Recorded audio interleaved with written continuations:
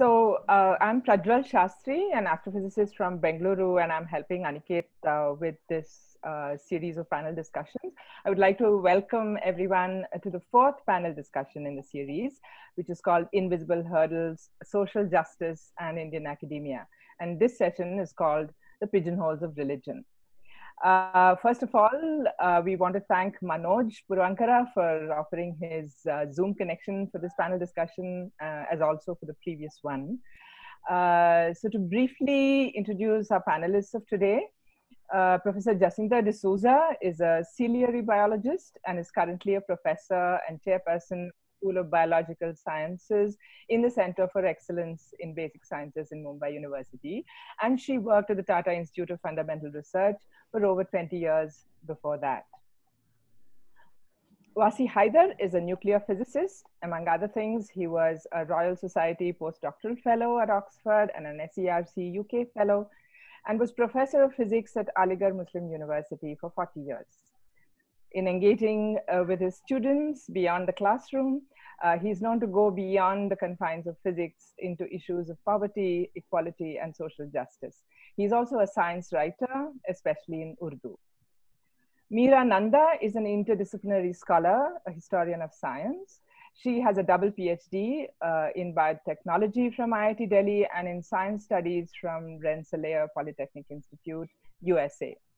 She was a John Templeton Foundation Fellow in Religion and Science and taught history of science at both IISER Mohali and IISER Pune. She's worked, among other things, on the intersection of the history of science and Hinduism in India and challenged both the relativization of science and the mythification of science. T.V. Raziman is a physicist who studies the behavior of light on tiny nanometer scales. He got his master's from IIT Kanpur and PhD from EPFL, Switzerland, and is now a postdoctoral researcher at Eindhoven University of Technology in the Netherlands. He's a passionate science communicator and is also passionate about countering pseudoscience. Our moderator for today is Soumitro Banerjee, who trained as an electrical engineer and has researched nonlinear dynamic systems for several decades. He served in the faculty of IIT Kharagpur for 23 years and then of IISER Kolkata. He's the General Secretary of the Breakthrough Science Society, which has played a leading role in India March for Science. I will now hand over the floor to Soumitro Banerjee. Thank you, Prajwal.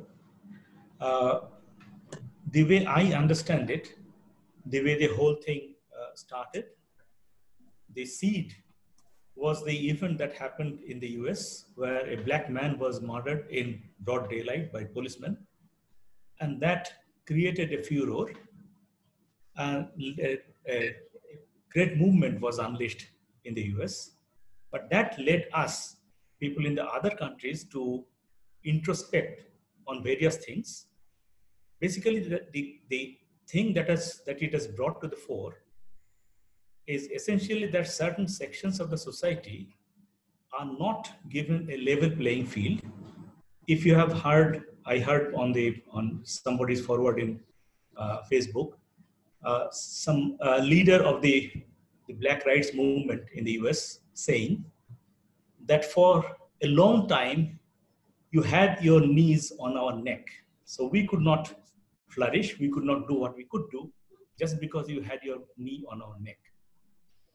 The question then is that in our country, do we have a similar situation for a section of the people? Is it true that this section has somebody else's knee on their neck so that they cannot flourish? And our focus today is on academia. Is it true that some people are discriminated because of the religious background? Today's focus is on religion because of the religious background. These are the issues that we will deal with. But whenever there is a question of religion, inevitably the question of secularism comes because it is the antithesis of religion.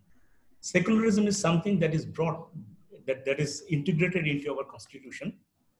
And so we need to understand what exactly does it mean. Is it that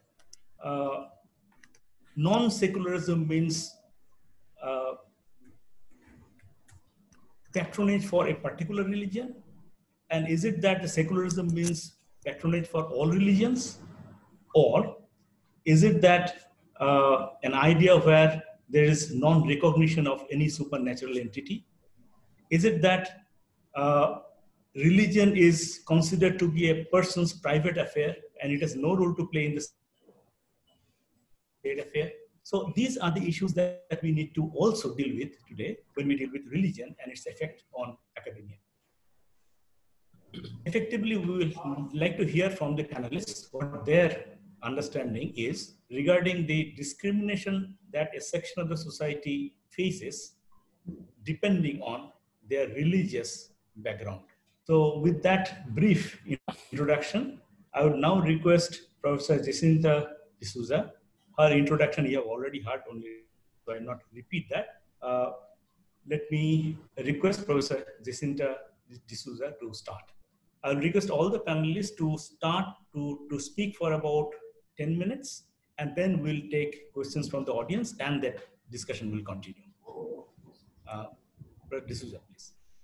Thank you, Prajwal and Soumitra, and thanks to the organizers for giving me this invitation. I hope I'm audible to everybody. Good evening to one and all. Okay, at the outset, I must confess, well, I'm not in the confessional box as typically seen in several Christian churches, nor am I starting this session with the sign of the cross. Okay, if that is enough for my secularism, I'll go forward and I'll share some thoughts that I have in my mind. I have 2 points written down. Some I'll read, some of course I have them in my mind.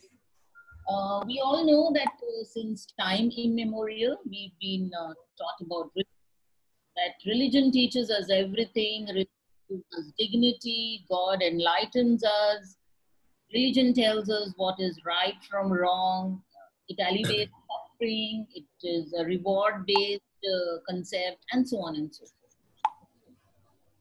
I will share some of my personal views, particularly first, whether I believe in religion. Second, if I do believe, and in particular Christianity, does it come in the teaching that I have undertaken at CBS? So, while we talk about religion, we also have been slowly hearing that science has slowly replaced religion. So all those in science, they agree with me. And it has replaced religion because of its, credible and logical way of thinking, of learning about this big, mysterious world. So this translates to the fact that few scientists and academicians probably don't believe in God. And that may be a huge fraction. First of all, is that true? I would like to dissect that. Further on, go on with my own views. Let's look at another fact, before I actually talk more of religion. There is another fact that glaringly stares back at us. And that is, for centuries, human beings have tried to inculcate their religious precepts consciously or maybe unconsciously as a sacred phenomenon. And I would do that with my child, and some, your parents have done it for you, and we insist on keeping this as a must inheritance. Almost akin to how rightfully we inherit our parents' genes.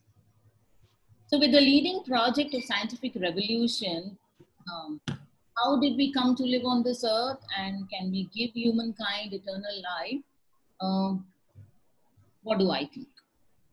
I'd like to start with a thought from Yuval Noah Harari's book, The Homo Sapiens. According to him, we have used our jumbo brains quite articulately. He says, we have juggled between reality and fiction to make our lives as comfortable as possible on this earth. One such fiction, according to him, has enabled us not merely to imagine things, but to do so very collectively, which means we gather numbers, we gather a crowd. And we have viewed common myths, created stories together so as to give this unprecedented ability to cooperate flexibly in large numbers. Those who oppose this cooperation did not belong to us. And I think, therefore, that pigeonholing as you and us began since Homo sapiens existed on this earth. We all are so very spontaneous about it. I doubt if we even have a gene for it in our genome. That's number one. And I think from there, secular versus non-secular. Again, pigeonholing. Then with time, our population grew, diseases spread, problems increased, probably happiness decreased. So drawing upon a higher power was and is an option that became very easily available to us human beings. And surely as Indians, we are no less. In fact, we are trained, maybe via rituals, to seek that higher power called God. And that is from our birth. Why not? Even as a Christian, this ritual is more or less a weekly occupation for me as an observance for the Sabbath day. Whether you have a hurdle or a problem or I seek rewards, seeking God became a very weekly affair for me, whether it was linked with problem or not. But during childhood, this was more like a God-fearing and a parent-fearing act. I think this is true with most of us. With time, my troubles grew. I got focused as well in parallel. Thankfully, I guess I was mature. And it made me comfortable to call myself as God-loving. And I'd like to connect this with secularism, because God-loving, I feel, makes me more secular.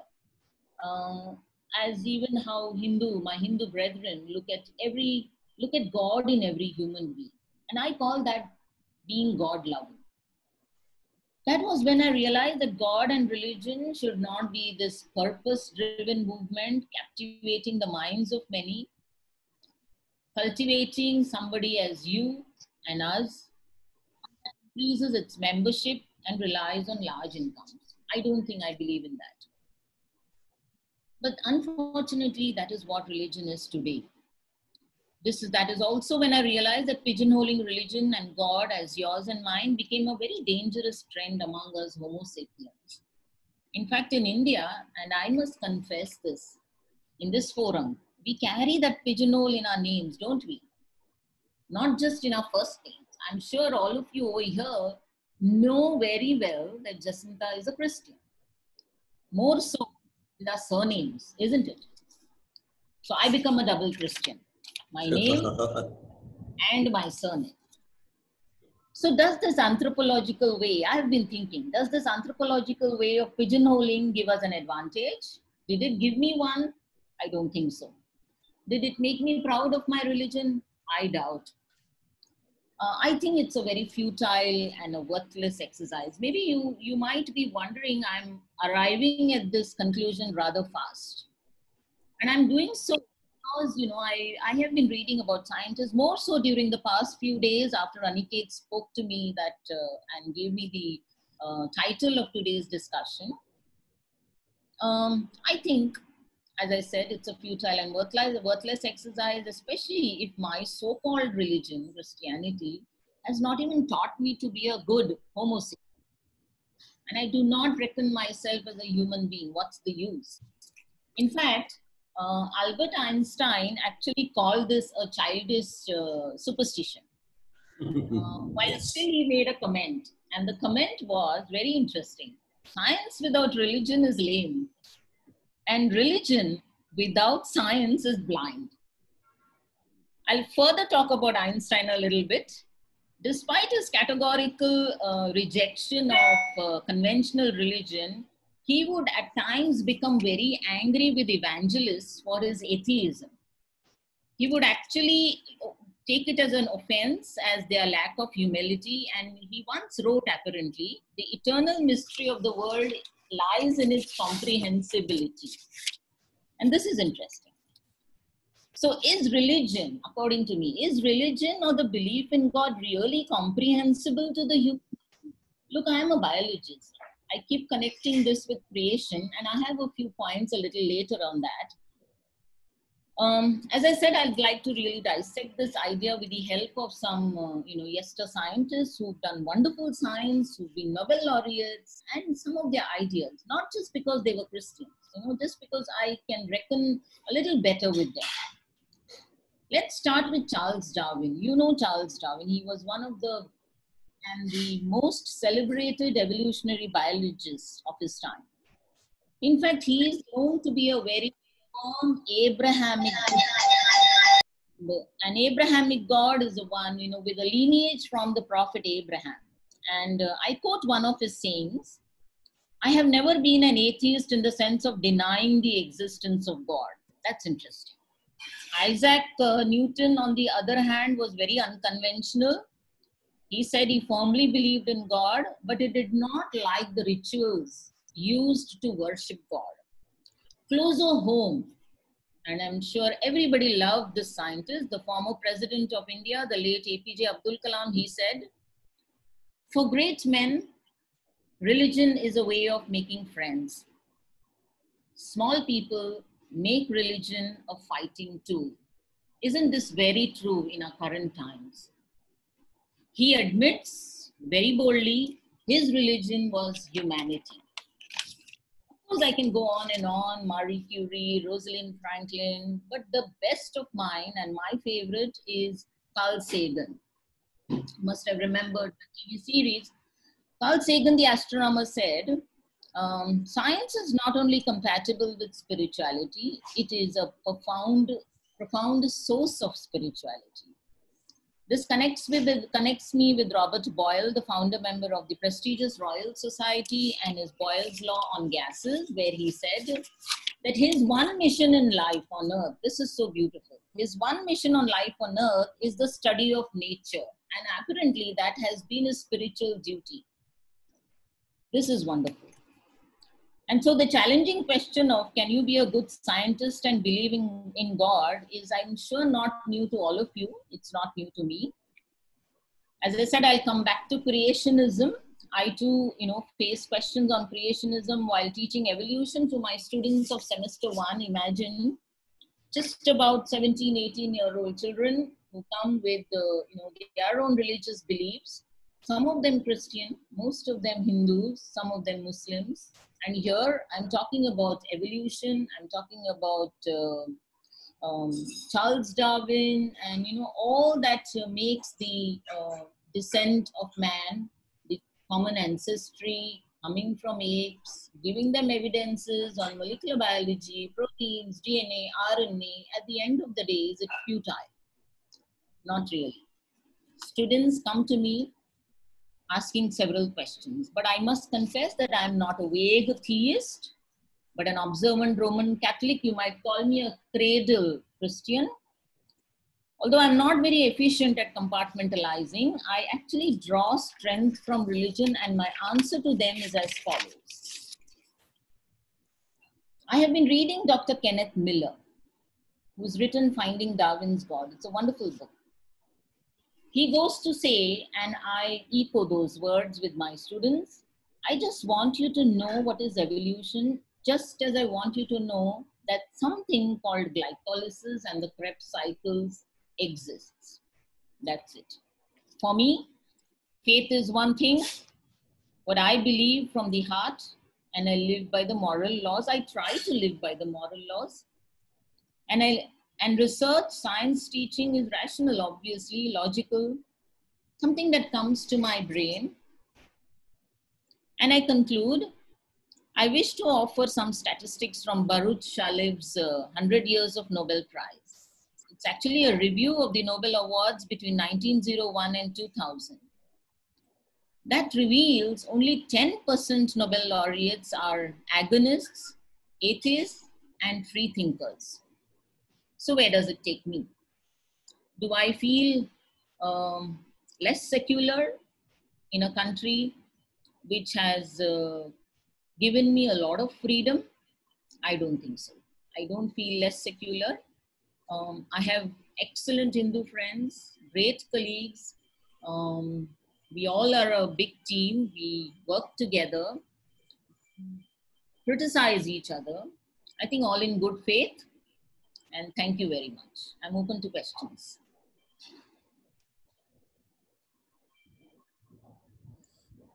Thank you. Yes, we'll take the questions at the end.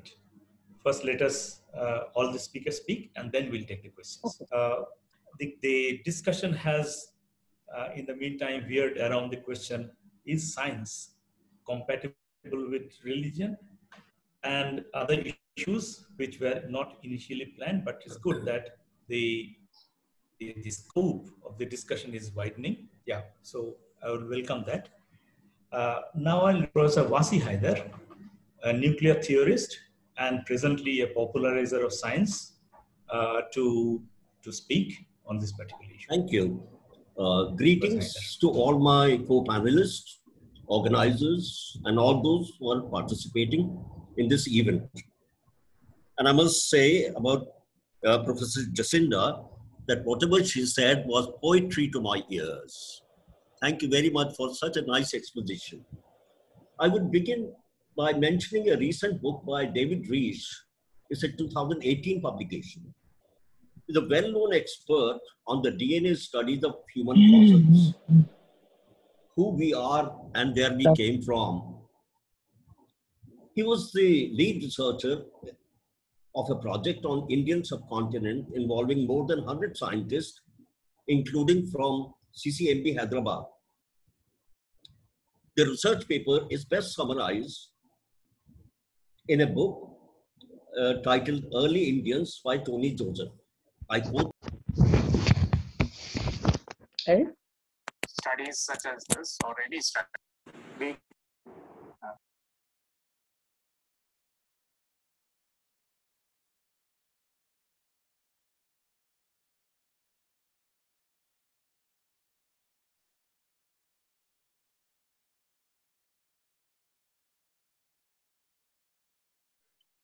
Professor Haider, you are muted. Professor Haider, we can't hear you. Now we can. If you could repeat what you said in the last minute or so, because we lost you there. Okay. I would begin from the beginning, yes. It's about a book that I recently read, David Reich, 2018 publication. He is a very well-known expert on DNA studies of human fossils.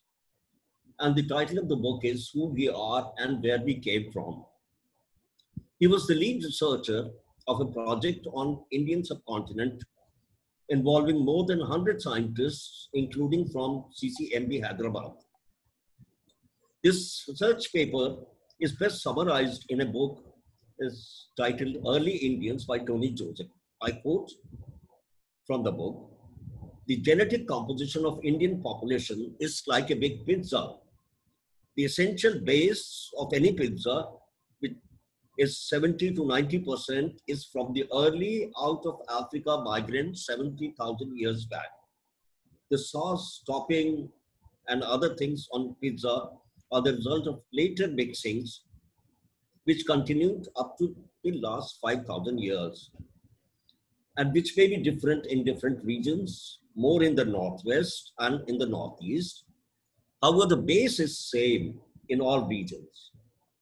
The lesson is that whether you are a Dalit, Adivasi, higher caste, Brahmin, South Indian or North Indian, Sayyid or Sheikh, Muslim of any variety, all have the same base. DNA differences amongst us are less than 1%.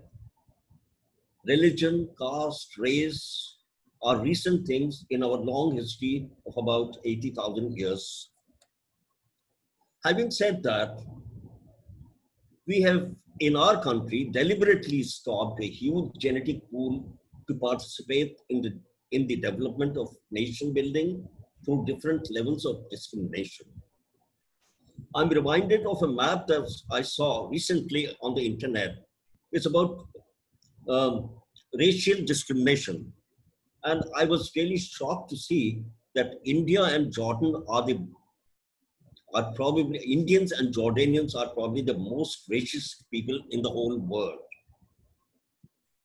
To look at various kinds of discrimination, let us look at what the data tells besides some of these stories which surfaced recently. Some of the data reveal a tale of horrendous marginalization. Since I've been working in the university for the last 40 years, so let me first start from the universities. Till 2017 data from the UGC website, we have 789 number of universities, colleges 37,000, institutions 11,000, 260 private universities, and 47 central universities. Number of students enrolled in the universities in higher education is 2.9 crores, of which 1.6 are boys and 1.3 are girls. So if you look at the difference of the numbers of boys and girls, you know that there is something very grossly wrong, our attitude towards girls. Now let me come to primary schools. Total number of primary schools in India is about 8 lakh. MHRD data says that there are 92,000 single teacher schools in elementary and secondary level. Schools up to class 8 require absolutely no recognition. While if you want to open a shop in a neighborhood in Delhi, you would require some kind of a license. So in these schools that do not require any authority to check what they are going to teach, you can open that school. There are large number of schools in which just the building exists, there are no students. Rural area schools are 8.53 lakhs and urban area schools 1.77 lakh. Now, the input that comes to universities passes out from these schools. So let's see what is the functioning of these. The dropout rate from secondary schools alone in Delhi has increased during last 3 years from 12 to 17%. And dropout without completing class 9 to 10 increased during last 3 years. MHRD data says that in some of these states, the dropout is alarmingly high. In Bihar, it's 32%. And in 11 states, the dropout rate is more than 20%. In some states, boys study in private schools because they are the darling, while the girls study in government schools. And these boys going to private schools because they can't cope with English. So the dropout rate for boys is more than girls in urban areas. Average dropout rate throughout the country is about 17%. However, Anganwadis, midday meal, free education has made a little bit of difference. Let me come to religious breakup of enrollment in primary school, the main area on which we were asked to talk. The Muslim enrollment in primary school is 14.3%, which is slightly greater than the percentage of their population. So Muslims have realized the importance of education, so they put their children to schools. And among different communities, Jains have the highest percentage literate above 7 years of age and number of graduates and above. And of course, everybody knows that Kerala has done a tremendous work on literacy, and Bihar is the lowest in the literacy rate. According to one estimate, we will become universally literate nation by 2016, not before that. And there is here again a gender disparity. 82% men are literate while 65% women are literate. And lack of literacy among women would have dramatic effect on family planning and population stabilization. Most of the people attribute low literacy due to usefulness of education and availability of schools in vicinity of rural areas. Now let's see what kind of schools we have. 59% of the schools have no drinking water facilities. 89% have no toilets. 6 lakh villages, urban slums, habitat have hardly functional schools. And budget allocated for education was never more than 4.3% of GDP from 1951 to 2010, despite the Kothari Commission recommendation of 6%. And there are severe caste disparities. Lower caste dropout rate is just phenomenal. And it's reported that the Prime Minister said in the Parliament that only 47 out of 100 children enrolled in class 1 reach class 8. So here the dropout rate is 52%. And there is an estimate that 35 to 60 million children are not enrolled in school. In rural areas, girls drop out early to help their parents in agriculture. Less than 20% girls who engage in agriculture attend school.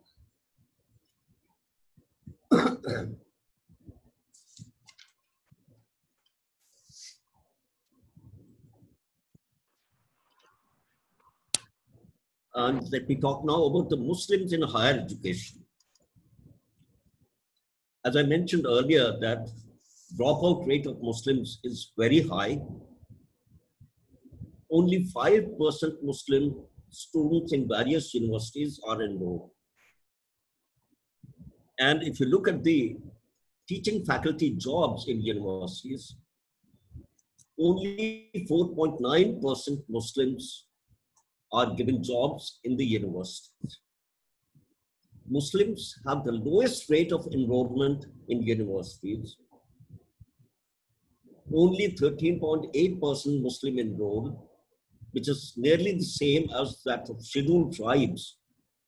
22% backward caste, 18.5% scheduled caste. In proportion to population, Muslims are worse off and almost same and maybe lagging even scheduled caste. The situation has worsened over the last half century. I hope everyone amongst us have seen the Structure Committee recommendation.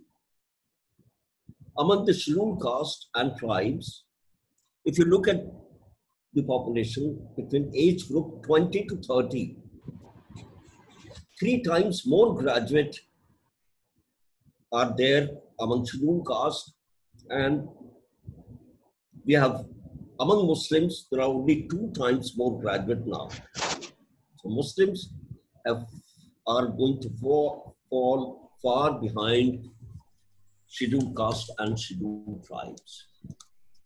Would you like to come to the conclusion now? I think I need to stop now. No, maybe as a result of questions. It's fine. Okay. Thank you. Thank you. Haider. Yeah. It was a pleasure to have a larger canvas in which we learned about the situation in the education sector and which community is doing what way. So that again expands our canvas for this discussion. I apologize for entering into somebody else's area of biology and didn't talk about nuclear physics. Okay, carry on. That's all right. That's perfectly all right. Yeah. So now I'll request Professor Meera Nanda, who is a historian of science, and naturally we have a discussion topic which has something to do with that. So I will request Professor Meera Nanda to speak now. Professor Nanda, can you unmute yourself and speak?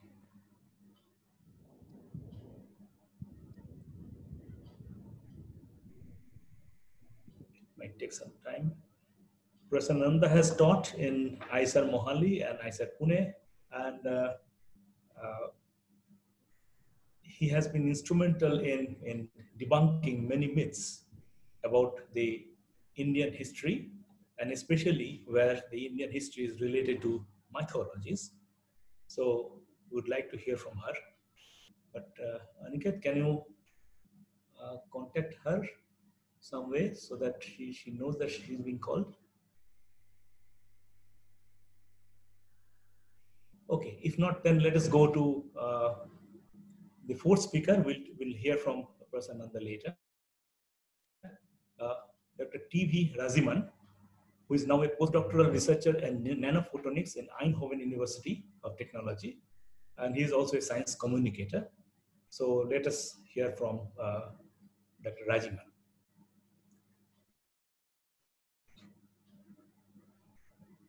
Dr. Raziman, can you speak?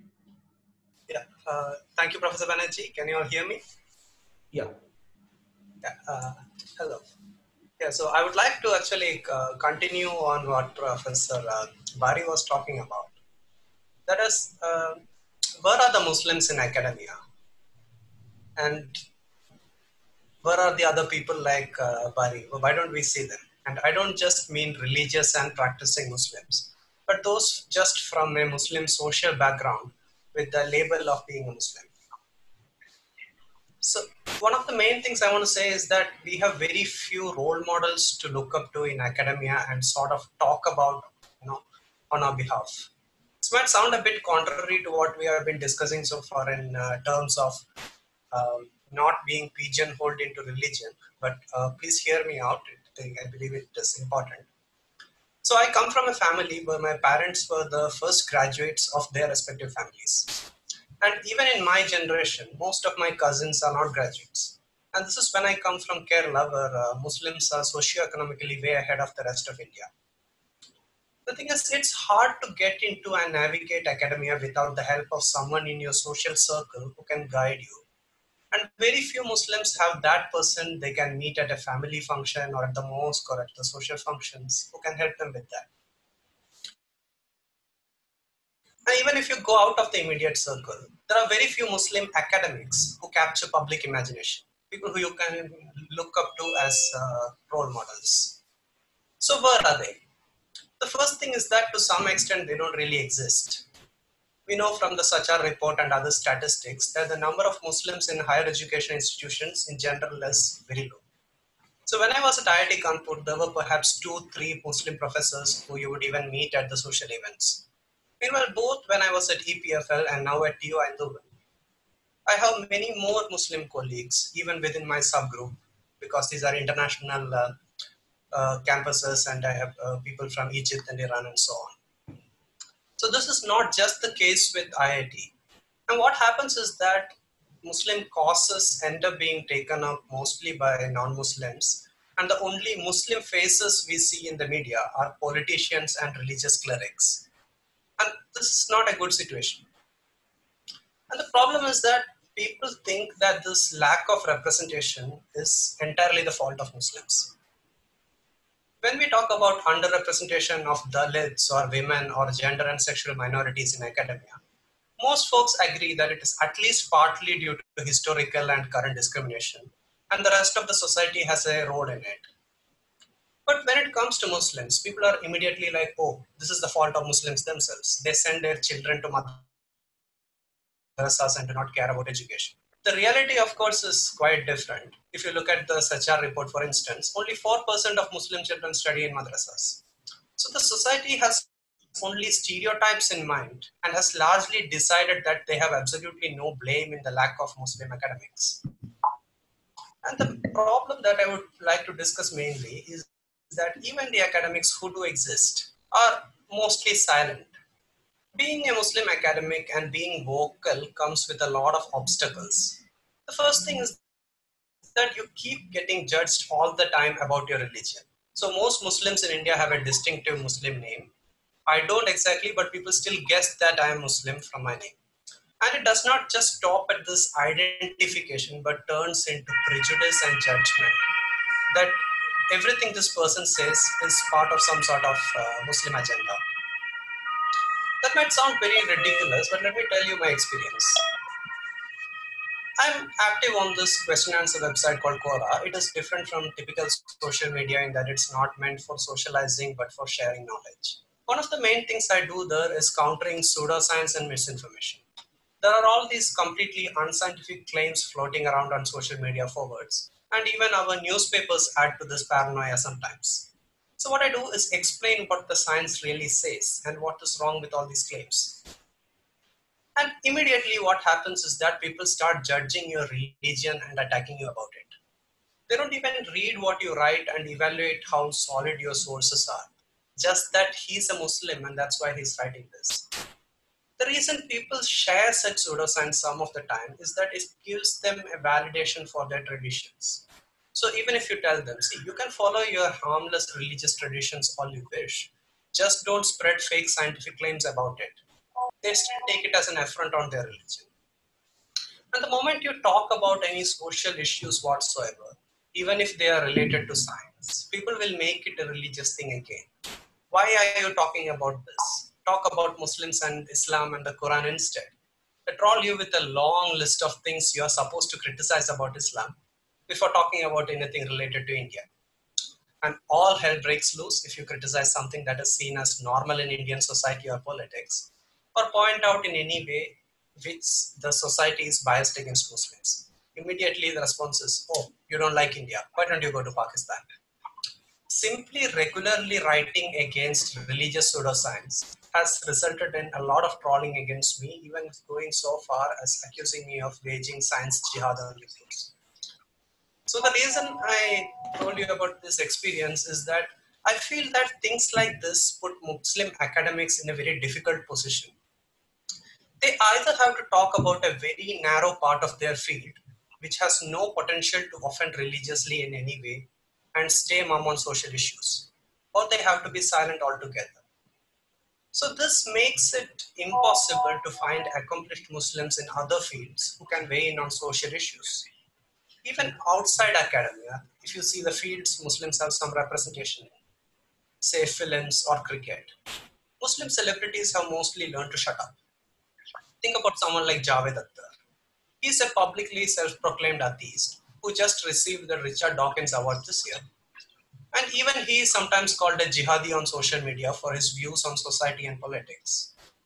So Muslim is a label that just doesn't wash off unless you behave exactly how people want. So what I want to say is that Muslim academics feel that they need to completely downplay the fact that they are Muslim, kind of hide part of their identity, so to speak, to be able to survive. The next level of this is the people who say that if you are a Muslim, this is not the space for you. Here I would like to follow on what Professor D'Souza said earlier, that being religious or having faith is not a barrier and should not be a barrier to being a scientist, being a teacher, being an academic.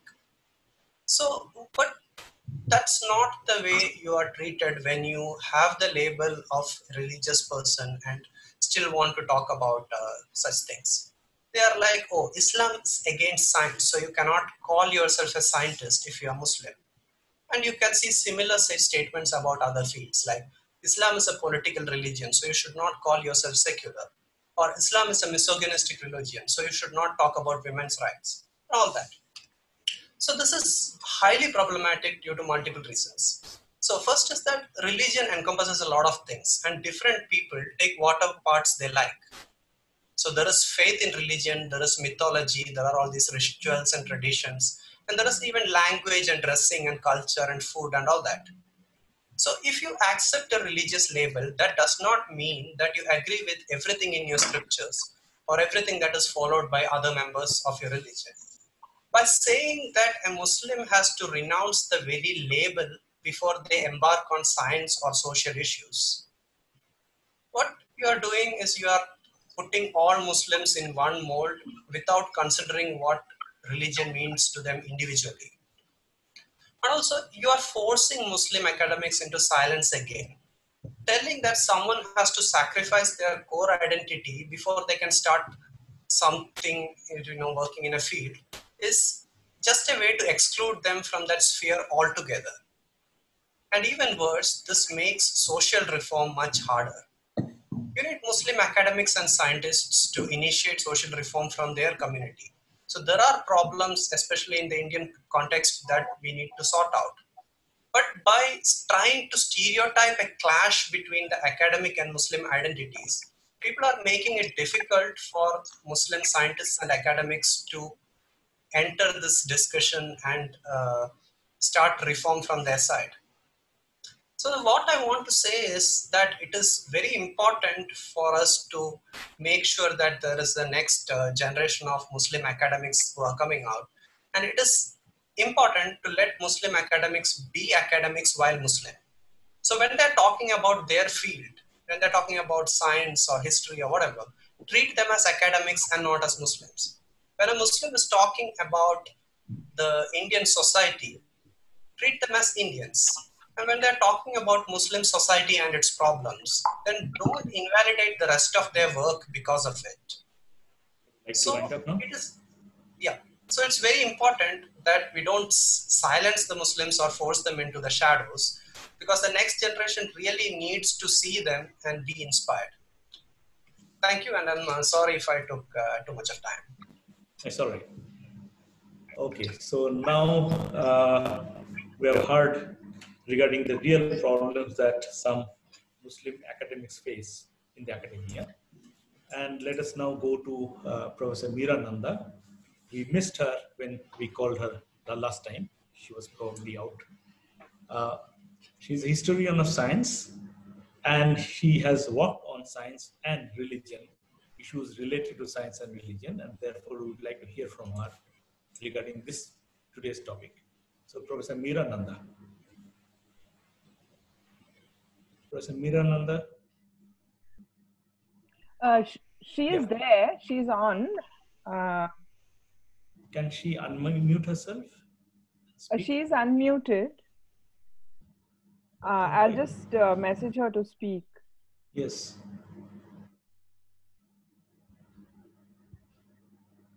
She's saying she can't hear anything. Is she? She's muted now. Is she? Then can somebody unmute yeah, can her? Manoj or Aniket unmute her?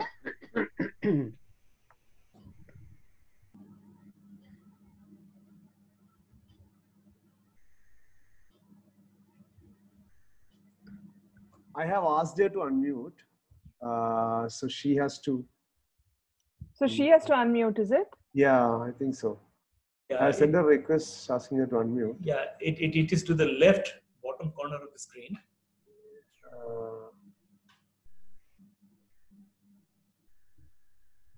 I'll just call her. Yeah.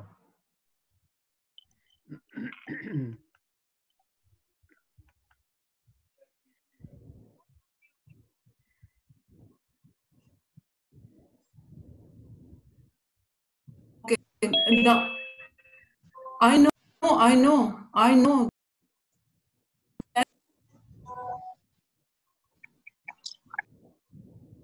Meera, please go ahead. Oh, why is she again unmuted?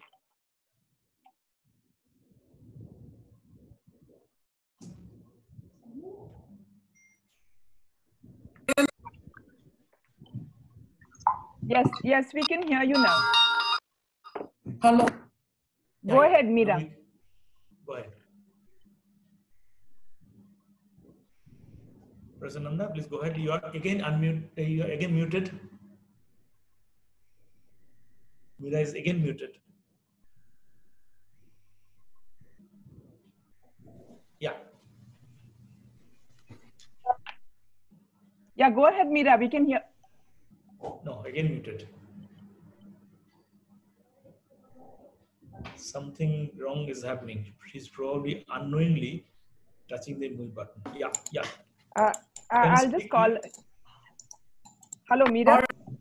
Right. Yeah, now you're fine. Don't touch that mic button now. Just speak. You're fine. We can hear. Sorry, this is the first time I'm using Zoom. So It's not done. I keep pushing the button. It doesn't work. Okay. No, now everyone don't hear touch me? the button. You're fine. Don't push the button. Now you're fine. We can hear you. Okay. Hello. Okay. Yes. Go ahead. Hello. Yes. Okay. Okay. Go ahead, Sorry. Meera. Sorry. Yeah, please speak. Technical problem. Sorry. Yeah. So thanks for inviting me. I want to. Hello. Yes, can hear you. I want to approach. Am I audible? Yeah, you are audible. Yes, speak. Okay. Sorry. You are audible. Yeah. All right. So I want to approach the subject of today's talk, religion, and am I audible? Okay. Pigeonholes in the academia of scientific temper and the role of academia, or actually the failure of in it is my experience of Indian academia, having worked in it for the last, actively teaching in ICERs, 2 ICERs, and before that, in academia, having worked 2 ICERs, and before the ideas, through. It is my, you meet in a, let's say, an ICER, would say, yeah, scientific temper, we all agree that scientific temper is a good thing. And when we march for science, we think we are marching to promote scientific temper.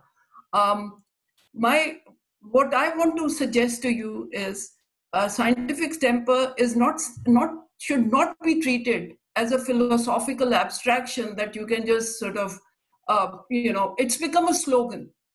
Even the right wing is quite happy with the idea of scientific temper. They think by promoting Vedic sciences, they are actually promoting science because they have co-opted modern science into the Hindutva project. So treating scientific temper is just an abstraction, making it into a slogan, constantly pointing to that Article 51. Yes, these are just words. The point of it, when we march for science, when we talk about scientific temper, it should, in my opinion, come through an active engagement with the common sense of our society, the metaphysical and assumptions, the method of knowing that is part of everyday life ingrained in the minds of people, and where is it that most people get their idea about what is the world made up of? How does it work? How do we know? Who is in the position to know the workings of the nature, the world that we live in? Where do we get these ideas from? Where do children get these ideas from? The primary socializing agent in India is still religion. Schools do not do their job. So we have to engage with the religious common sense of ordinary people. But before we get to ordinary people, we have to get to the religious common sense of academicians themselves.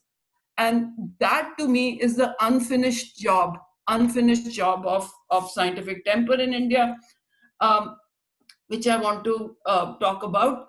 And I believe this engagement, critical engagement with the common sense, is needed today more than ever before. Why? Because this is this common sense on which Hindutva feeds off. Hindu nationalism is nationalizing a Hindu common sense, and it has co-opted modern science into its Hindu common sense and using it in a chauvinistic manner to put down minorities, to fly the flag of Hindu superiority. So there is, this engagement, critical engagement that I'm talking about is needed today. And what is needed is no pussyfooting around, it's not good enough to say, oh, you are pseudoscience. It is necessary, but not sufficient. What is needed is to actually show that the certain assumptions in the Hindu worldview have actually been contradicting. They are falsified. They are not based on evidence as we understand evidence scientifically. So instead of letting the other side, letting Hindutva fly the banner of science, it is important now to show that they are bullshitting us. There is no warrant. There is no evidential base for claiming. I'll give you examples in a minute of what I mean, where Hindu worldview has been actually falsified. But I want to get to a little bit about the academic failures. The failures of humanities and social sciences in carrying out this project. Having taught in ISER, first in Mohali for about 10 years, 11 years, and 1 year in Pune, I realized one thing. And the funny thing was, I was in a very interesting, I was a part of the faculty of HSS, and I started, in fact, I developed from scratch a course in Introduction to History of Science, which was a comparative world history of science, engaged with Hindu, traditional Hindu sciences, alongside with the Greek and the European tradition, and looked at the emergence of empirical and naturalistic ideas in world science. And we looked at where India failed, where Hinduism came in a Hindu worldview of spirituality, of priority of spirit, and mystical ways of knowing prevented, and the institution of caste together prevented the flourishing of a naturalistic worldview. So that was the course I was teaching, developed, and all the rest of it. One thing I realized that students, first year students in ISERs, they are totally untouched by historical currents. Some of them, they're very bright kids. Some of them become like scientific rationalists, fundamentalists. The science is everything. Some of them have one foot in this, Hindutva understanding of science. But they're open-minded. They are very intelligent, and some of them in my class I noticed were excited to look beyond India, to put India in the world context. I had a wonderful experience interacting with these students. My problem is more with the HSS, the humanities and social sciences.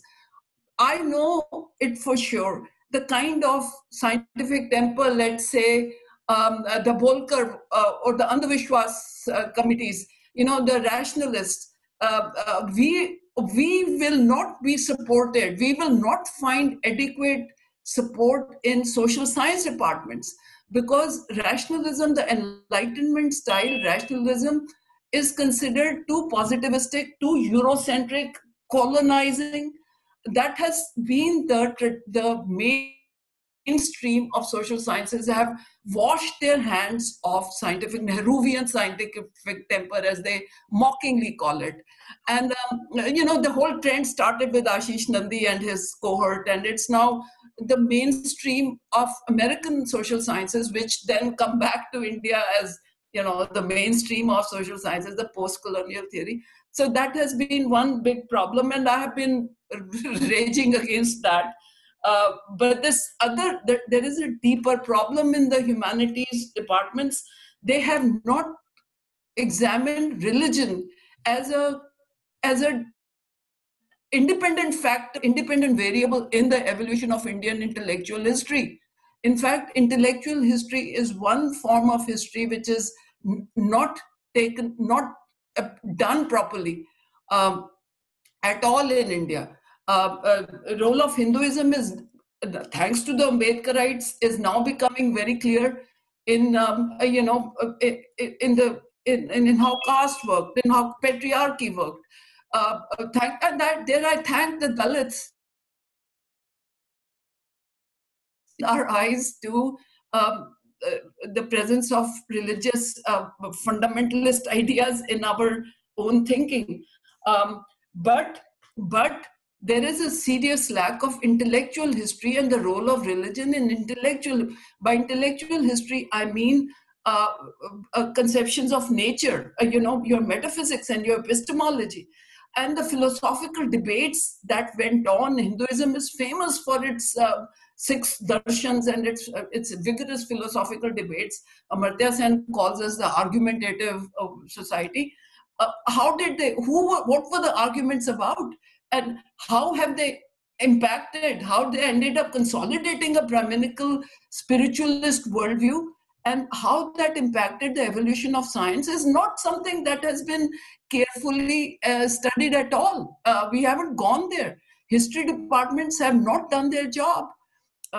So I'll give you, and finally, I will not take up too much of your time. I recently, in 2016, wrote a book, Science in Saffron, where I took on Narendra Modi type arguments about the greatness of Indian science.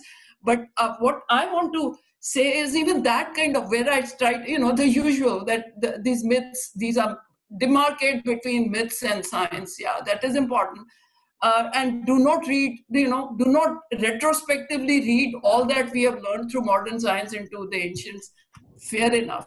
But I think we need to go deeper in the sense of, I'll give you examples. There are 2 major streams in the 19th century which continue in the 20th century where science was Vedicized. Arya Samaj, and then Vivekananda. What was the argument? For Arya Samaj, the argument was very clear. The Vedas are the infallible, eternal words which were transmitted by Brahman to certain seers. And the point is, the conception of truth is whatever is infallible and eternal. To fallibility and revisability is considered a mark of unscientificness. That very definition of science that these Vedic proponents start with, that unfalsifiability and eternality, unchangeability is a mark of science, has to be challenged. Secondly, the other, Vivekananda, starts with scienticizing spiritualism. We're starting with the assumption that all is Brahman. And you can see how do you know Brahman? Through meditation, through yoga. I mean, he's a Patanjali Yoga Sutra becomes his methodology for Hindu science. That through your soul you could see the natural reality. So my point is, our critique of academics have a role to play. That these very fundamental understanding of ontology and epistemology, they have to be named, exposed, and a counter narrative has to be built up. And that is a hard, long job. And I don't think Indian academia has laid the groundwork for this kind of an enterprise. And that is, to me, a real loss. I mean, 70 years into after independence, we have not set an independent, autonomous agenda of social sciences, of sciences, natural and technologies for this country. We follow the fashions set abroad and start deconstructing science without allowing it to do its historical job of demystification. Professor Nanda, would you like to conclude now? About reformation. Anyway, sorry if I'm talking too much. I'll wait for more questions. Questions later on. Thank you very much. Thank you very much, Professor Nanda. Good. So the initial deliberation by the 4 panelists is now over. Now we'll take questions from the audience. As you have seen, the canvas has expanded. We have examined the role of religion in science, in academia. We have also examined the problems faced by certain religious communities in academia. And also we have dissected the concept of secularism, what it should be and how it is sometimes perceived. Sometimes it is perceived as something that promotes all the religions. It's not quite so. Secularism is a concept that says religion is one's personal affair and there should be nothing to do. It should have nothing to do with the state's affair. Unfortunately, that has not happened. And now we are seeing a situation where the state is actively promoting certain religious dogma. And we need to, as a scientific community, need to oppose that. Also, we have come to the issue that what should we talk about, what we say as the agenda for science. Obviously, the main agenda for science is testability, something that has evidence. We'll believe only that which has evidence. And anything that does not have evidence, lacks evidence, any claim that lacks evidence should be shunned. But not only that, often we scientific community understand that, but don't talk. We don't propagate that idea. Now it is a time when we should do that. Now let us let's go to the questions to the speakers. Aniket, would you go to the questions and have you noted down the questions, and can you read out the questions for the specific speakers?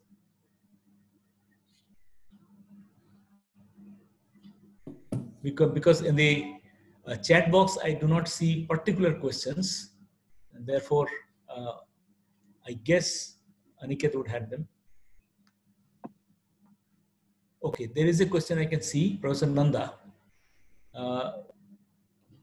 How can we promote accountability of scientific fraternity in promoting scientific temper, not meaning that only scientific fraternity does it, but considering the huge emphasis and funding always pumped to science, it seems to me an obvious question to scientific fraternity. That's a question to Professor Nanda. Would you like to respond, Professor Nanda? I think I agree with Professor Banerjee that scientists know that a certain kind of evidential warrant is needed for legitimate beliefs, for clear-headed thinking, but we don't engage. I think when I compare the situation, let's say with the US and in India, one thing that does stick out to me that important scientists, working scientists, Daniel Dennett comes to mind. Carl Sagan, when he wrote his phenomenal books, was a practicing astrophysicist. They intervened in public sphere forcefully, eloquently.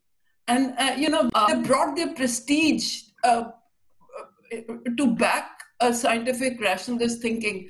There's so many important E.O. Wilson. I mean, there's so many voices speaking of working scientists, speaking out against creationism, fully backed. Indian scientists just simply need to engage, and not just abstractly, but topically. Using counter arguments which are backed by, and they need to join hands with philosophers, with historians, to build up a narrative. And I think Breakthrough Society, the book, especially the book on history of science that I had the privilege to look at, is going in that direction. But so yeah, that I can only say kind of white thing. And this kind of world is needed, and it's high time the scientific community embraced an agenda which is meant for India. It's not good enough to do high-tech science. We are not even to get in the global rankings, but to engage with the problems at home, and that by that I mean cultural problems as well, religious problems as well. So, yeah. Thank you. Thank you, Professor Nanda. I can see there is another question from Chandra. To everyone, that's an interesting thing to do.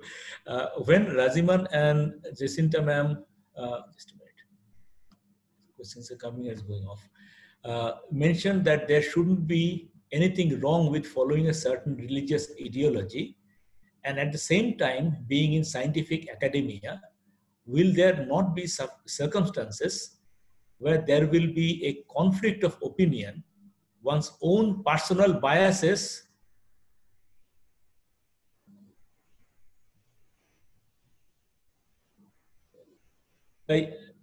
yes. Yeah, let me finish the question. Considering both ideologies must be allowed, how does one ensure that their opinions and actions are non-conflicting to both the ideologies? In this, he has quoted Shobhajit Sen's example of breaking coconuts. Yes, that's something I missed to mention. Shobhajit Sen has mentioned that we have a custom of various practices in occasions, breaking coconuts, lighting lamps in conferences, scientific conferences, before building a scientific building, breaking coconuts, Bhumi Puja. So these are typical Hindu customs practiced in a secular country. And that's definitely questionable.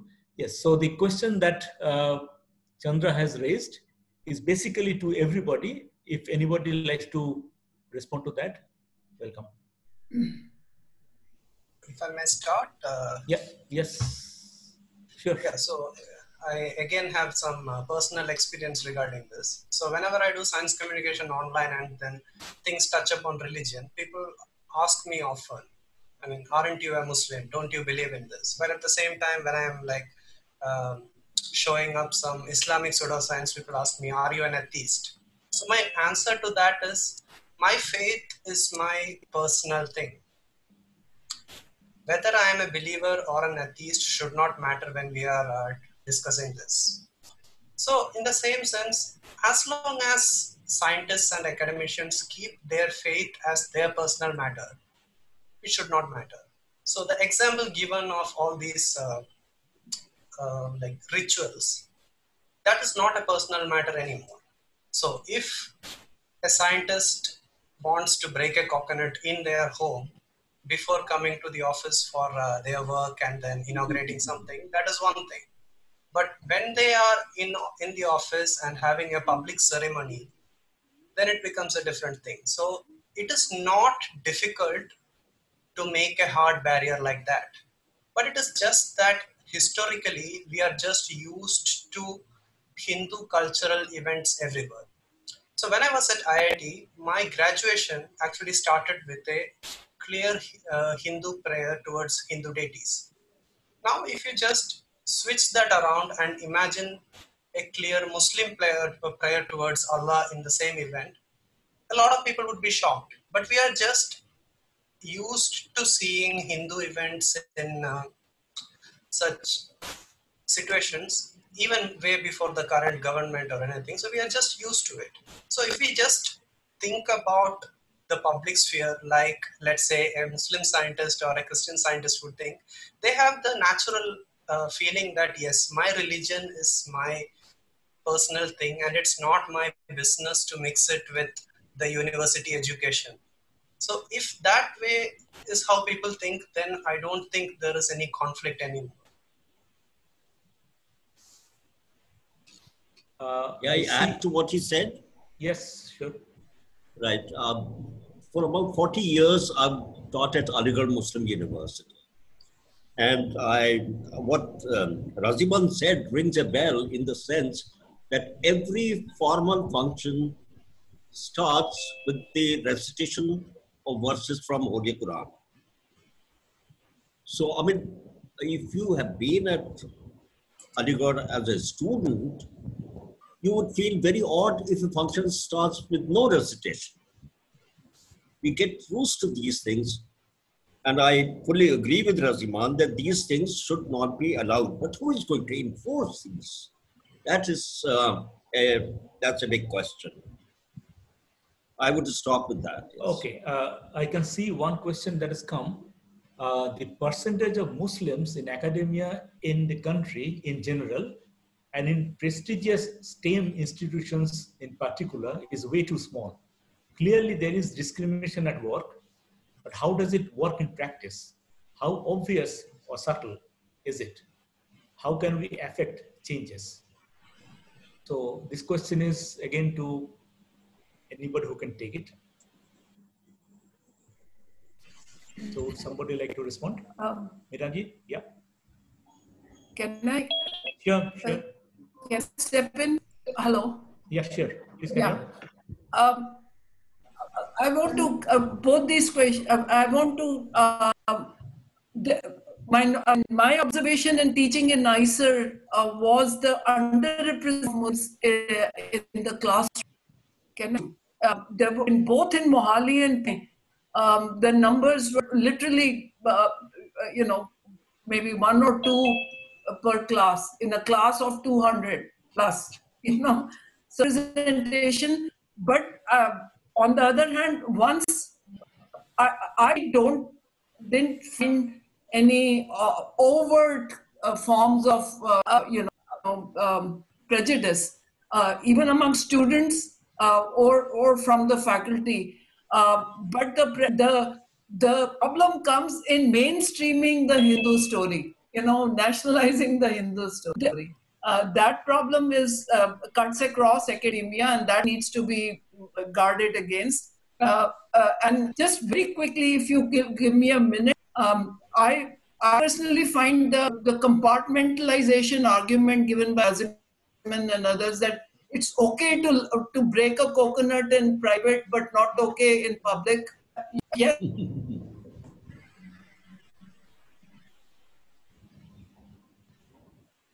You got disconnected? Can't hear you.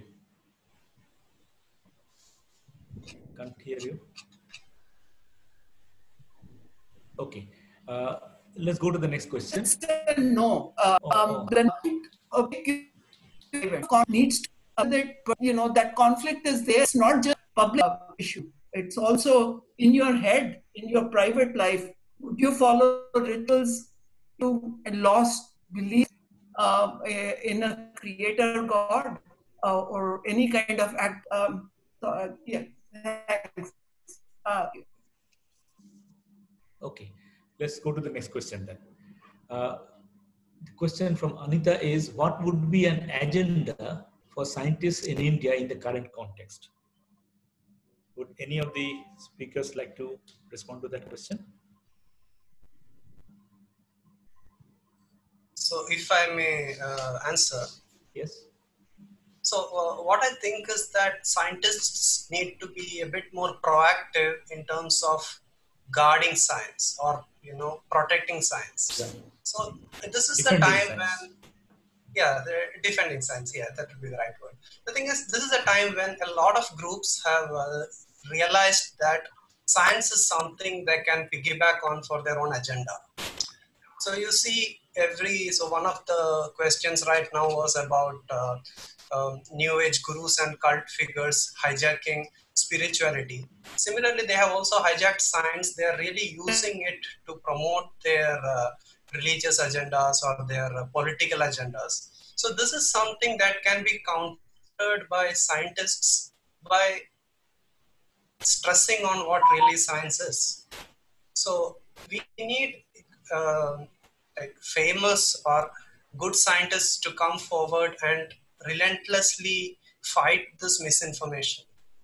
Because if you think about it, the newspapers, they always put forward the most TRP version of these claims. So they would also like to point out that, yes, these traditions are scientific, or, oh, look at how India used to have aeroplanes some 4,000 years ago and things like that, because those are interesting news stories and stories that people want to read.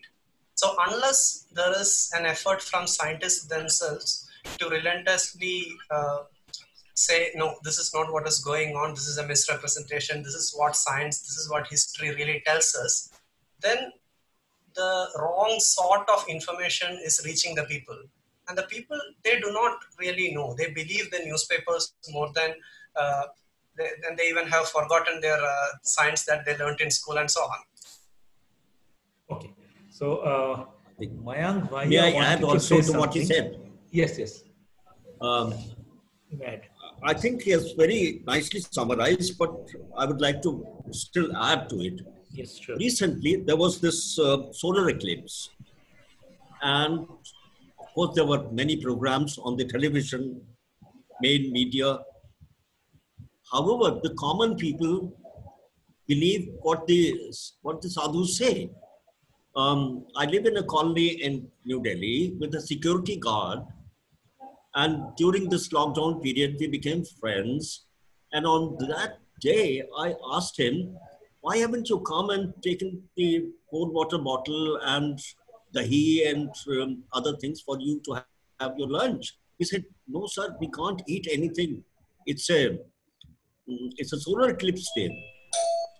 So, I mean, many a time I feel that, I mean, not only during the last several years, the attack on science have been vociferous, but the defense of science has been very feeble. It seems as if science is almost an orphan.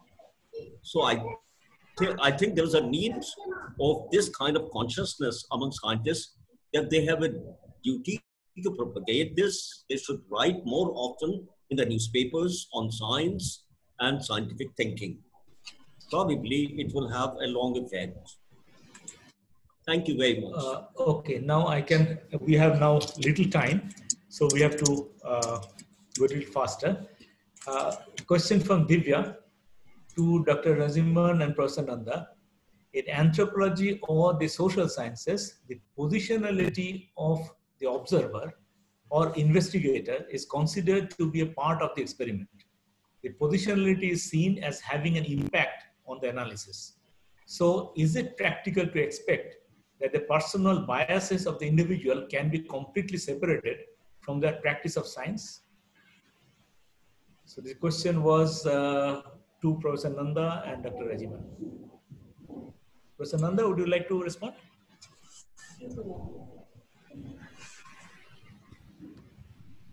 Professor Nanda, would you like to respond? Okay, then let me put the next question also so that when she comes on, she can respond. Shubhajit Sen says, every speaker seemed to suggest that we should fight and we should defend. But can the discussion also steer to what tangible measures can we take, either from the existing legal system or a rule or law that we should fight for in the misuse or misappropriation of science? In a creator God or any kind of act. Yeah, thanks. Yes, Meera, you're speaking. Can you carry on?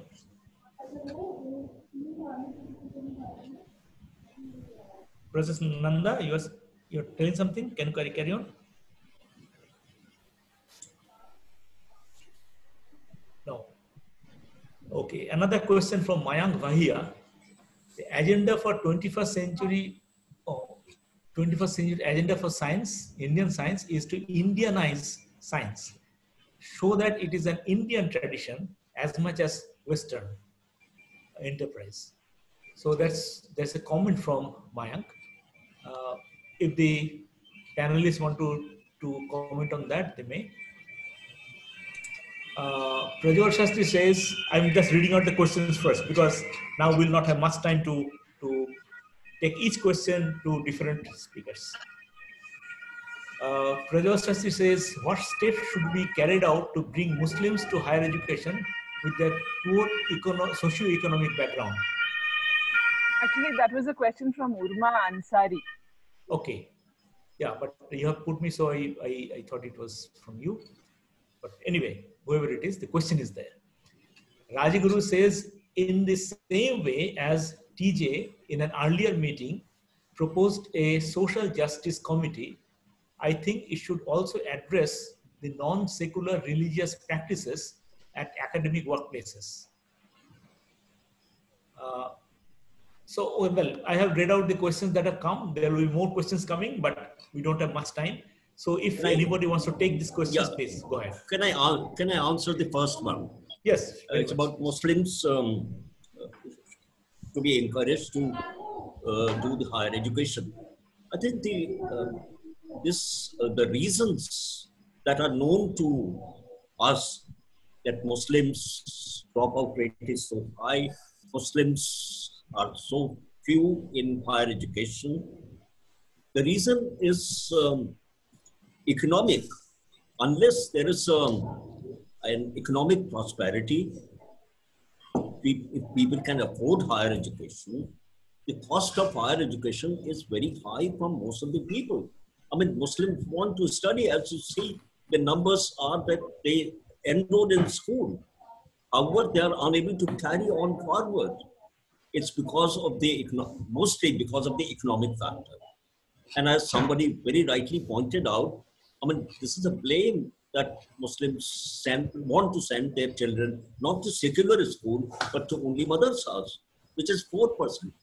And even madrasas, I mean, I have experience of madrasas, Aligarh University runs a program where madrasa teachers come and they are trained and refresher courses are being run to train them for science and mathematics and other disciplines.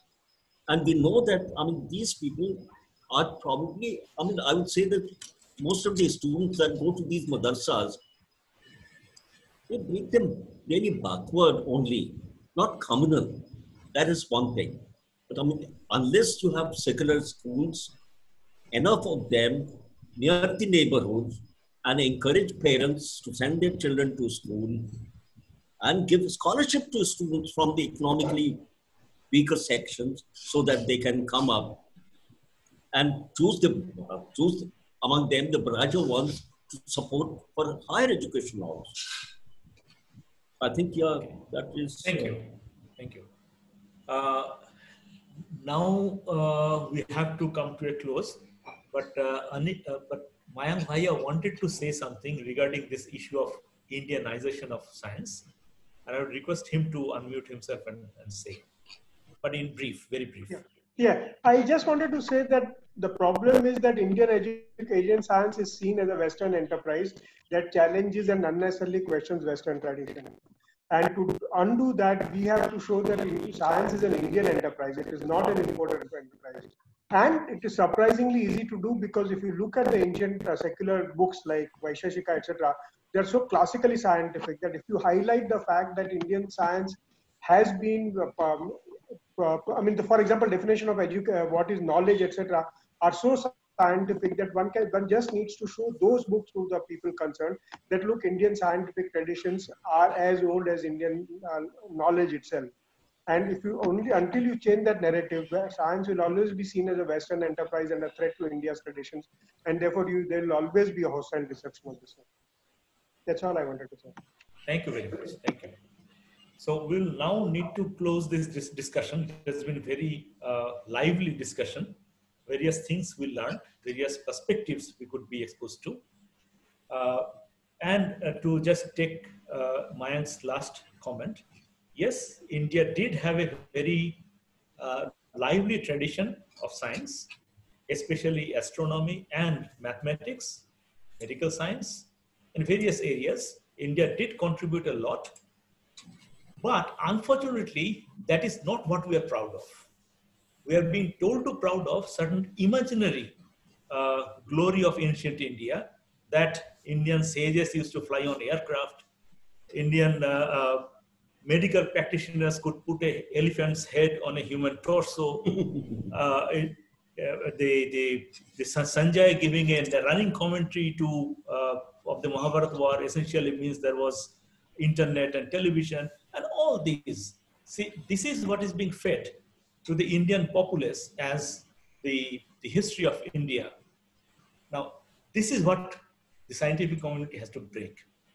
We have to tell the people that yes, we had a very strong scientific tradition, which we have now lost due to religious prejudices, due to various problems that came in the way of science in India. For example, Acharya P.C. Ray has pointed out 3 important factors for the death of science in India. The prime one he pointed out is casteism, something that makes the doer and the thinker separate. And in that condition, science cannot flourish. He also pointed out the Shastras, which said you can do this, you cannot do that. And finally, the whole practice of medical science died off because the teacher could not teach the student by dissecting a cadaver. And finally, he also pointed out towards the idea of Vedanta, which said that the material world is Maya, it is illusion. Look away from the material world and look into something else. And when that idea took root in the Indian intelligentsia, that created a condition where science cannot flourish. So these happened. But before that, it was a very fertile time for Indian science. And we have to tell people that, yes, that is our tradition. And that is what we have to uphold. Today's discussion was very enchanting. Various things we learned, but various questions also remained unanswered. And the proper perspective of a panel discussion should be to raise question so that it's not always necessary to answer all questions. If proper, correct questions are raised in people's mind, that is also a mark of success for a panel discussion. With that, I would like to call it a day. Today's discussion was very successful. I'll thank all the speakers, I'll thank all the listeners, and most importantly, I'll thank the organizers, and I would request Aniket to take over and finish the discussion today. Thank you, Professor Banerjee. I just want to make announcement for the next week's session. You can see the seed on screen. Next week, we will be focusing on representation of ethnic minorities and various tribal citizens of India. And you can see the panelist names. We would also like to thank Manoj Purvankar. As you know, first couple of sessions, we were only relying on Google Meet, but Manoj has arranged these Zoom meetings for us, which has given us much better audio and video quality. So thank you, Manoj, for that. Let's meet next week. Thank you all for joining. Okay, thank you all. Let's finish the session. Thanks. Bye.